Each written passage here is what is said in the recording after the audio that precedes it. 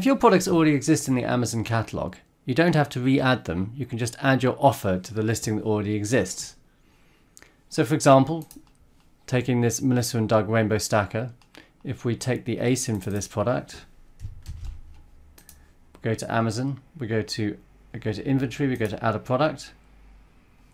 If we search for this ASIN, we can sell this product against that listing, and it will ask us to add our stock number for the product, our price, the quantity, the condition we're selling in, and then also the fulfillment method. If you click on the advanced view, you can add other important aspects like the merchant shipping group, the product tax code, and a sale price. We shall be going into these options in more detail later. If you are matching more than a few products, it's a good idea to do this via an upload template, which is much quicker. You go to inventory and then add products via upload.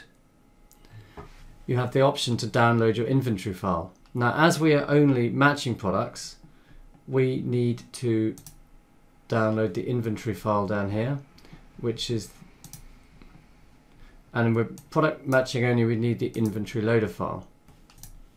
Here's an inventory loader file that I prepared earlier. Under the data definitions, it tells you the requirements for each field. The required fields are SKU, as in the stock number, and also fulfillment center ID, which is required if you want to create FBA products. There are a number of also desired fields which really need to be filled in. So here, we'll just go through the fields briefly. The product ID, that could be either a barcode or an ASIN, and if it's the product ID type is defined in column C, and you can see here it's a number, so 1 for an ASIN, 4 for an EAN, for example. The price, that'll be in the local currency of the site. Also, there's a minimum and maximum value. This is very useful if you're doing dynamic pricing, so the price doesn't go too low or too high. The item condition, 11 stands for brand new, but there are some other options here. For example, you've got used like new would be 1, etc, etc. Quantity to be sold, whether this is a product which is being added or deleted. You can also delete by using this template. Column J is whether this product can be shipped internationally with a number of options which are shown on the data definitions sheet.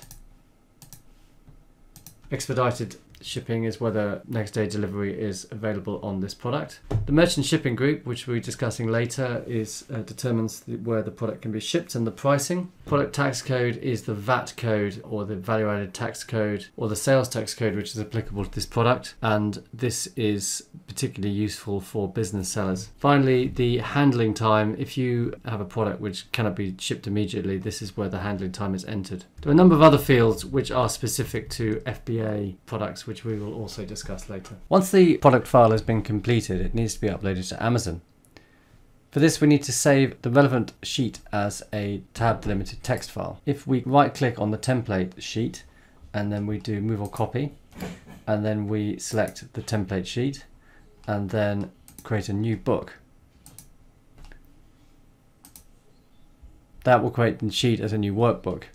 If we then do file, save as, choose a folder and save as a tab delimited text file, that will save the file in the right format. Then when we want to upload the file, we go back to add products via upload, click on upload your file, select inventory loader file, choose the file type and upload,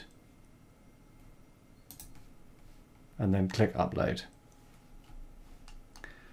The status of the upload will be shown under monitor upload status, and you can download the processing report to see any errors. Once products have been successfully uploaded, they will appear in manage inventory using the details that have been created, or if they're missing some data, they will appear in complete your drafts. And here you'll be able to see the data which is missing and which needs to be added for the products to go live. Thanks for watching this video. For more content, please subscribe to our channel or check out our Amazon playlist. You can also see more hints and tips at our website, which is vendlab.com/blog.